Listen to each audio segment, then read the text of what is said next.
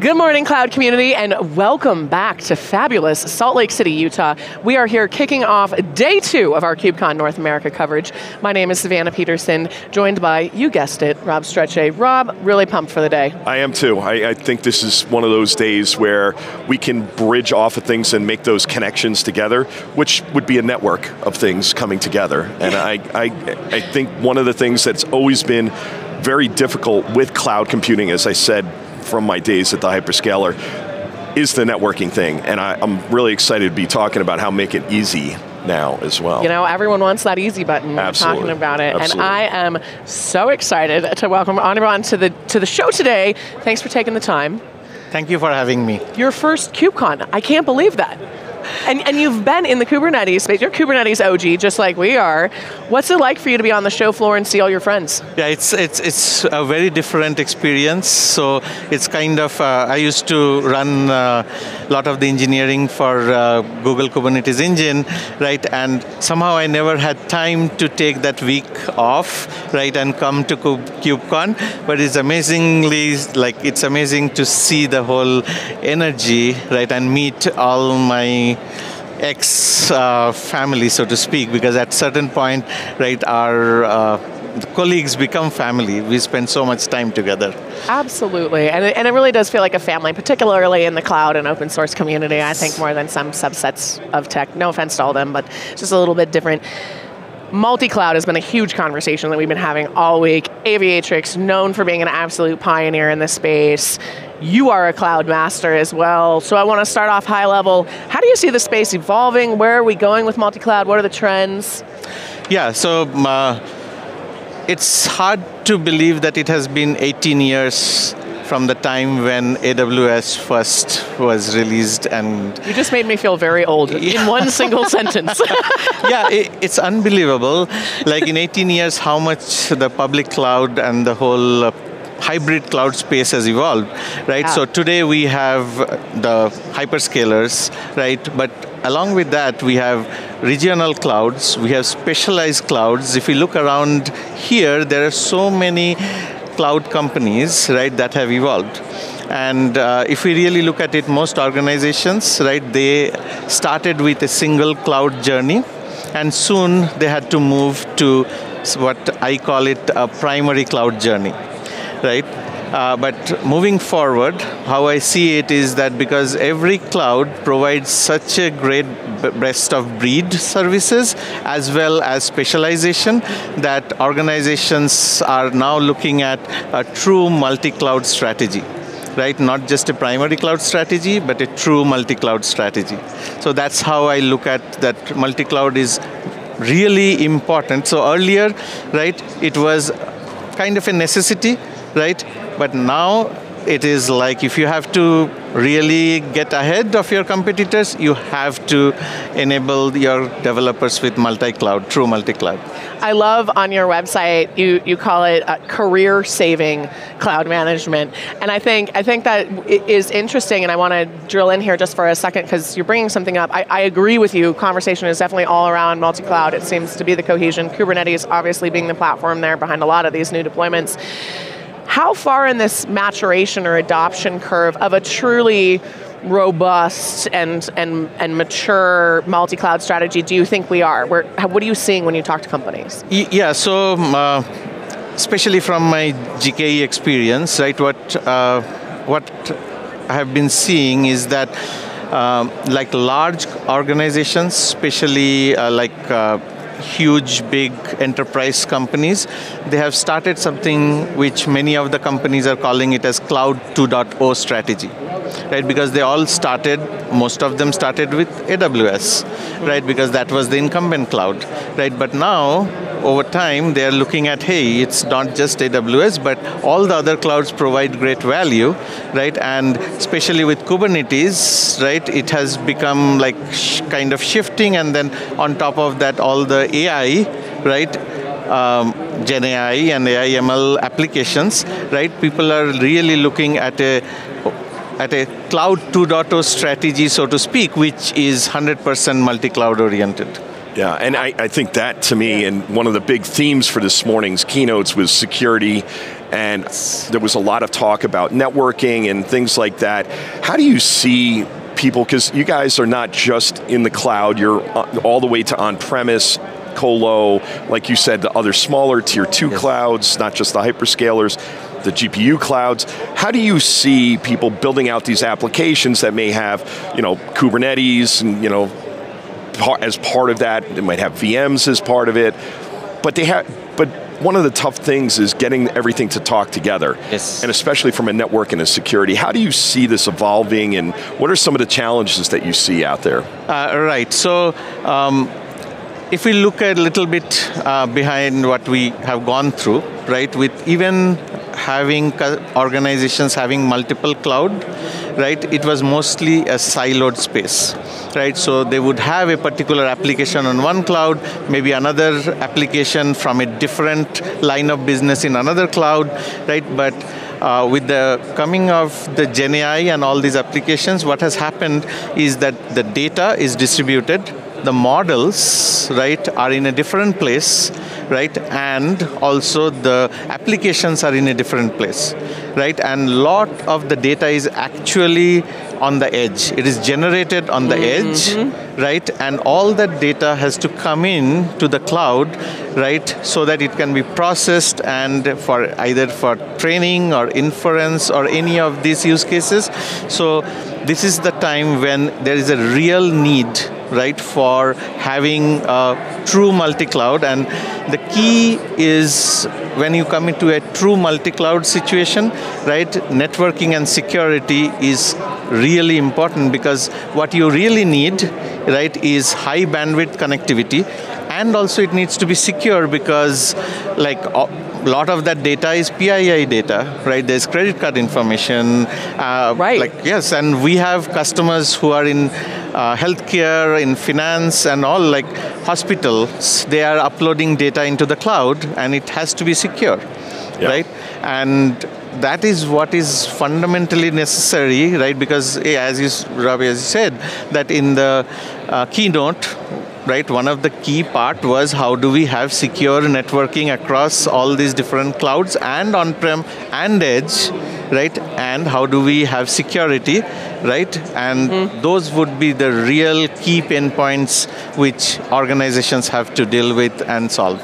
Yeah, and I think some of the things that we also see is that again, overlapping or exhaustion of IP addresses, some of the perimeter security aspects of it, and really having that true interconnection between the different pieces that, again, you're paying for. And people sometimes have become multi-cloud by accident, and they have different pieces in different places, like you were saying. Point, Rob. And I think that, to me, because I think, and you kind of talked to this about in your blog, and kind of really go down into helping people understand how to address these challenges. What was kind of the theme for the blog for the people who haven't read it yet? So especially with Kubernetes, because Kubernetes has taken over, especially on not just the legacy applications, people moving from VM to containers, but also all the new applications and AI applications, they're all being in containerized, right? So there are three big areas, right, which is key pain point today with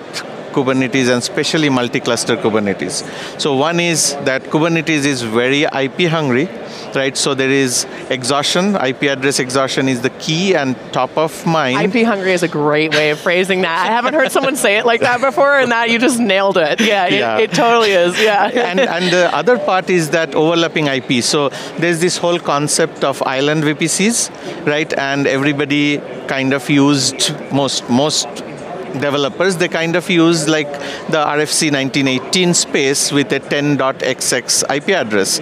And we have customers who have not just hundreds, even more than 1,000 VPCs with overlapping IP addresses. Wow. Now, when you are connecting those, I'm just thinking of that web. Exactly, it's right? Complex. How do you do that? Yeah. So that's the number one problem. Number two problem is about security. Egress security is critical, and there are actually millions of VPCs, right, with almost zero or very light egress security. And last but not the least is inter-cluster, high bandwidth, secure connectivity. So if I have to say top 3 problems which organizations have to solve is IP exhaustion and overlap. Number 2 is network security and egress security for the VPCs, and number 3 is high bandwidth secure connectivity between their clusters. I'm still just thinking about that web of pulling that all together right now, and no wonder you're around. Can you give us some examples of customers adopting this and already seeing success? I mean, this is obviously very much at scale in terms of the examples that you're dealing with, so yeah, what can you share? Yes, right, so one of the things, actually, I wrote a blog on particularly these issues, right, and thank you, Rob, for reviewing it and providing feedback. The key piece, right, which is needed, right, is about what we do is about a controller-based solution, right, for Kubernetes for cross-cloud, right, and we have customers who have, as I said, more than 1,000 island VPCs, right, with overlapping IP space.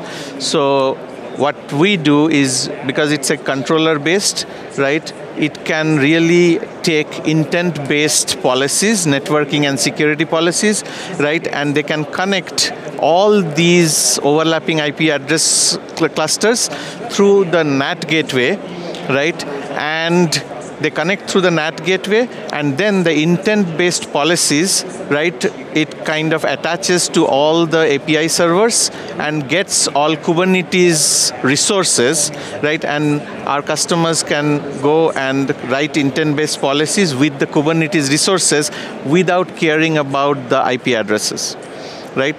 And that's a big deal. Yes, exactly, and we update the whole policy dynamically based on, because Kubernetes is a very dynamic environment. It grows and shrinks, and you have new replicas that is created. All of that, like within seconds, right, gets updated into the data path, right? So 3 areas we really excel in.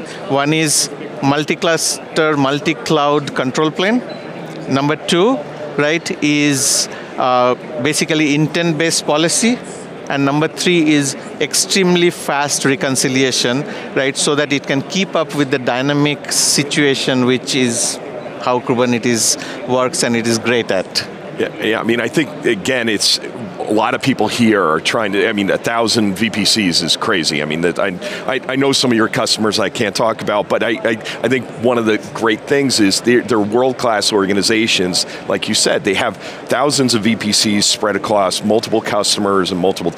Where do people get started? Where should a customer get started? What's your recommendation, your advice for that?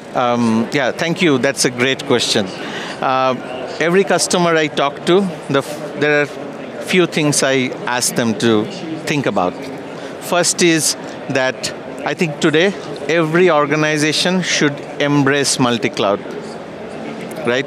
That's the best way to get ahead with their competitors and help their developers, right, to, number 1, right, churn out the best software and the best services, right, number 1. Number 2 is that networking and security should be is top of mind for them, right? Because without connectivity and without security, you really can't have a multi-cloud strategy, right?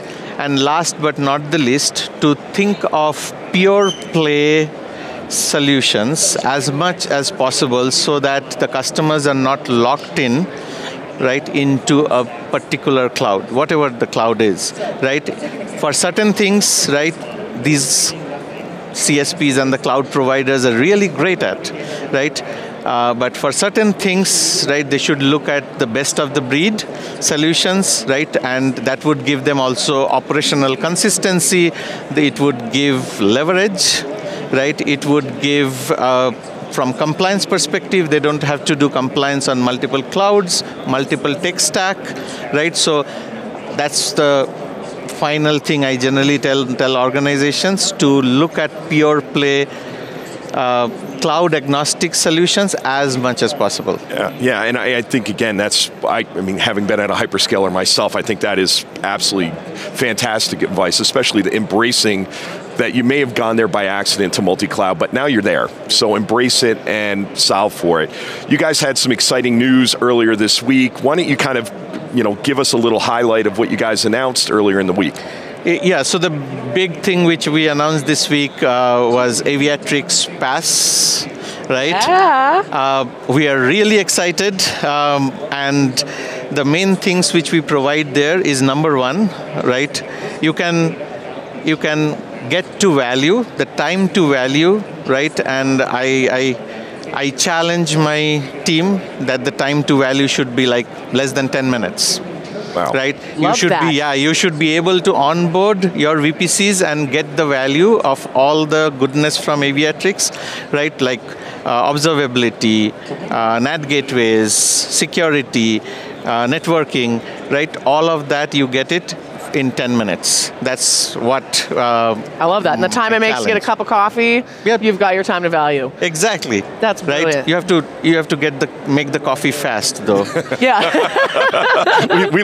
I love fast coffee, trust me. That's about what it takes me to do on my espresso machine. Yeah. It's about 10 minutes. That's what I was thinking in the back of my mind. I know how long it takes before a call. I've got that time stamp. Yeah. Exactly. And the second piece, which is really important, is that operations, right? We take away the toil of the operations from our customers. So we have a world-class networking-oriented SRE team, right? We take care of all upgrades, day 2 operations, troubleshooting, making sure that everything is running as needed, right? And they're getting the best operational excellence, right, through SRE. Like, for example, we take care of right-sizing all these devices. And last but not the least is that we provide the best TCO overall, right, with the PaaS service. It sounds like a winning formula to me. Congratulations on the announcement. Exciting stuff. Thank you very much. We are so excited. Yeah. Right? Making things easy is hard. That's what we know. Yes. That's what we know. To put it simply. Yes, absolutely.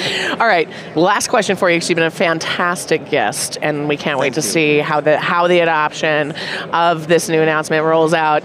What do you hope to be able to say at next KubeCon, whether that's in London or Atlanta, since you'll be going to them all now, that you can't yet say today? Well, okay, I'll spill the beans. Yes, please.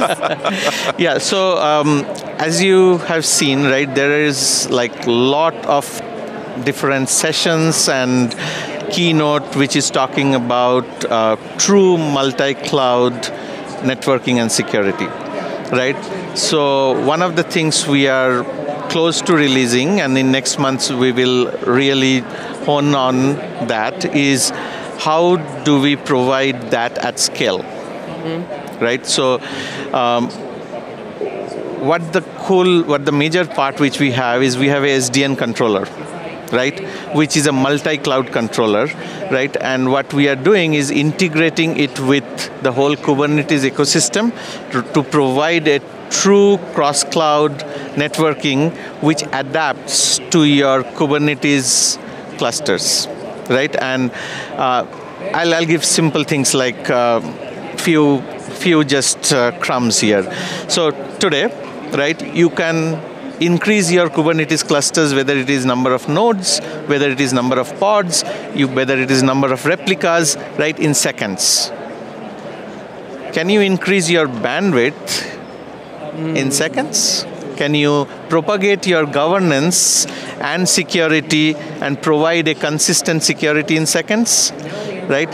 So those are the real questions we are trying to solve in next 3 to 6 months.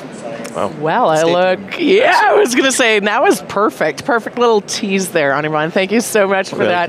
Also, shout out to your bling on your hands, just so everyone can see. Is everyone at Aviatrix as jewelry fashionable as you are? I've been admiring this entire talk under the lights. Everything looks great. Anirban, it's been such a pleasure. Thank you so much for taking the time out of your first KubeCon to join us.